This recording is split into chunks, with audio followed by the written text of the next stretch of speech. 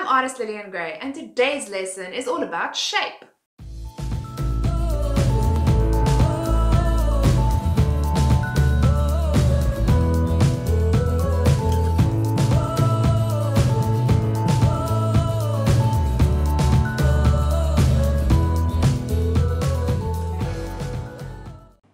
Shape is one of the 7 elements of art, along with line, value, texture, color, space, and form.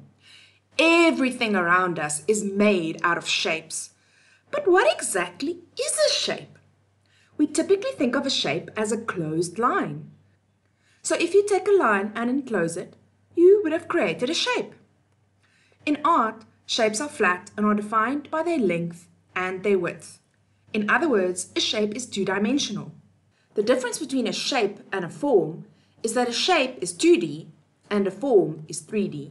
Shapes play an important role in the creation of art. They can help to simplify a drawing or to create complex artworks. They affect composition and the layout of an artwork and contribute to the balance of an artwork.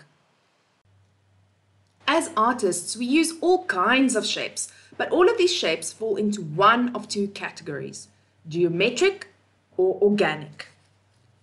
Geometric shapes are precise and regular.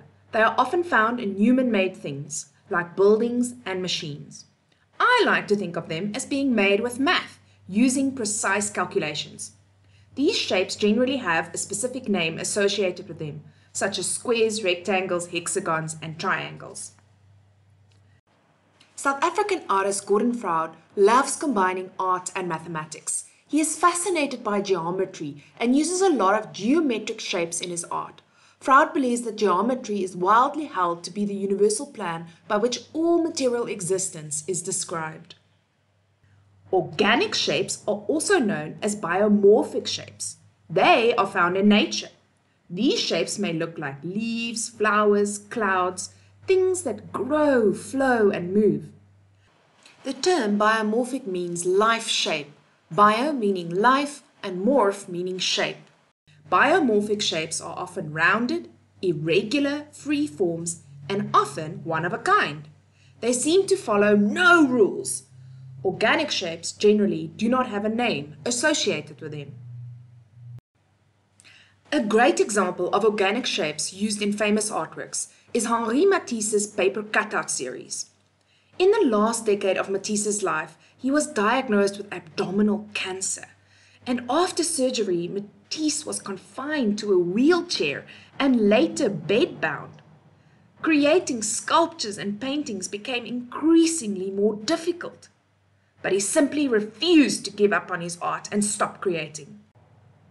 When he could no longer paint, he started cutting paper into shapes, various colors and sizes, and arranged them to form lively compositions. He hired an assistant to help him pin the papers to the walls, creating massive artworks. Nothing stopped Matisse's love for art. Static shapes and dynamic shapes. Static shapes are dormant, like they are resting. Dynamic shapes have energy, they appear to be moving. They feel like they are flowing with a slow rhythm or even at breakneck speed. Let me show you an artist that uses dynamic shapes in his artwork. Russian artist Vasily Kandinsky is known for combining music and art. He created abstract paintings based on hearing particular pieces of music. Kandinsky theorized, for example, that yellow is the color of Middle C, and black is the sound of a trumpet. His artwork's use of shape feels dynamic, as if it's moving with the rhythm and the beat of the music. Let's just take a moment to look at Kandinsky's art and listen to his favorite composer, Wagner, whose music he based a lot of these paintings on.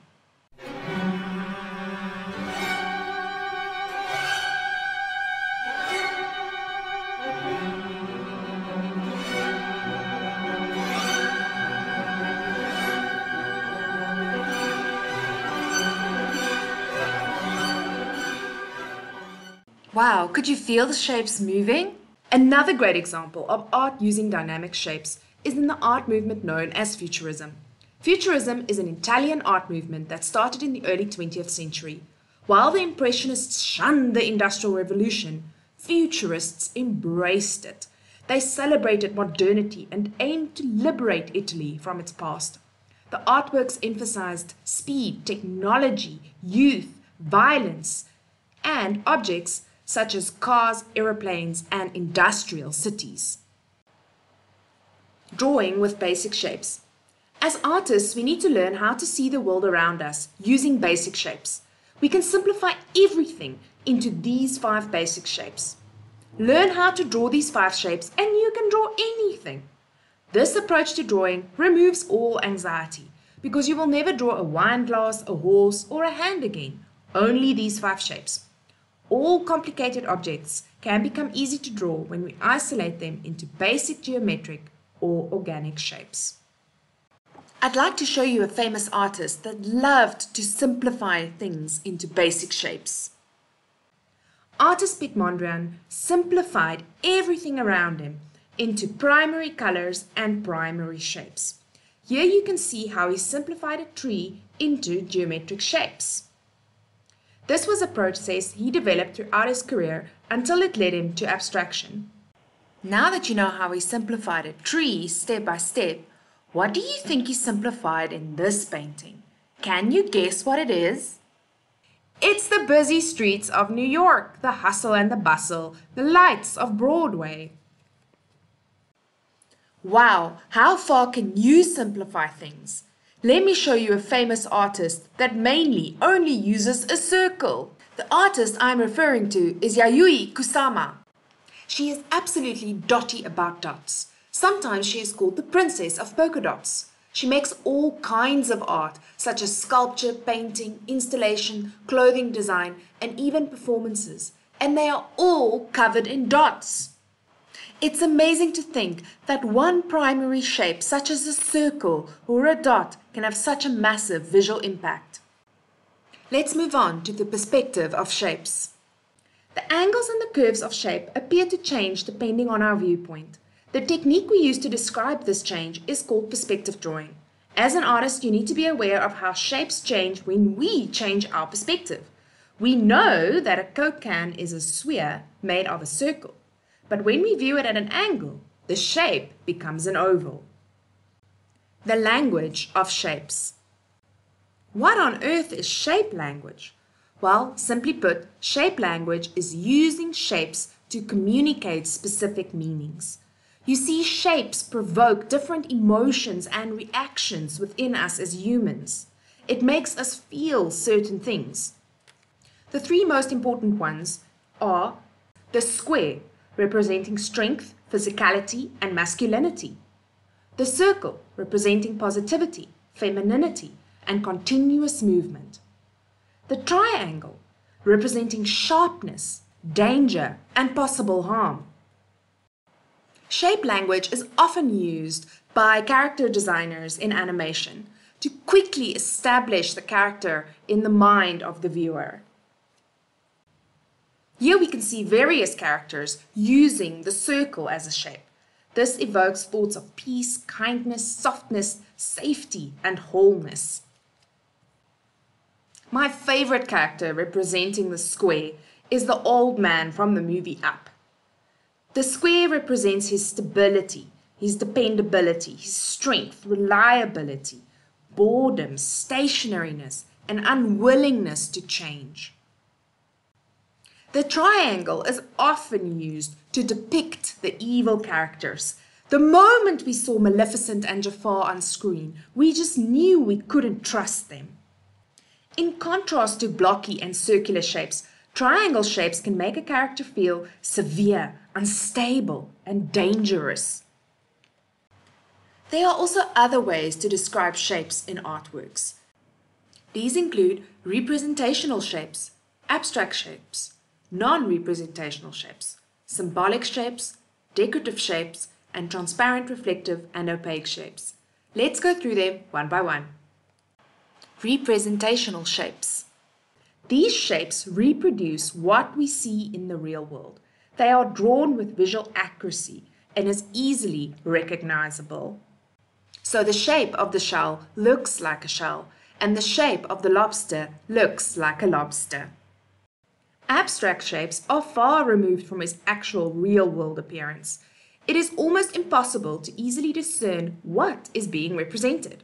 Non-representational shapes do not depict anything from the real world, such as figures, landscape, or animals. It is called non-representational because it simply depicts colors and lines and expresses things that are not visible, such as emotions or feelings. Then we also get symbolic shapes. A symbol is an object or a sign that represents an identity, a belief, or a concept. For example, the symbol of a cross can represent the Christian faith. Decorative shapes are shapes that predominantly make something look more attractive or ornamental. This includes a huge range of styles that cross historical, geographic, and cultural borders, including Arabian, Turkish, Persian, Islamic, Indian, Chinese, Japanese, and African designs. There are also transparent, reflective, and opaque shapes. Transparent shapes allow light to pass through them so that you are able to see what lies beyond them. Reflective shapes reflect light back to us, creating a mirror image. Opaque shapes absorb light, but also reflect some color back. Now you are all clued up regarding one of the 7 elements of art, shape. Next time you visit a gallery and you are looking at a painting, a photograph, or a sculpture, how would you describe the way the artist approaches shape? What do you see?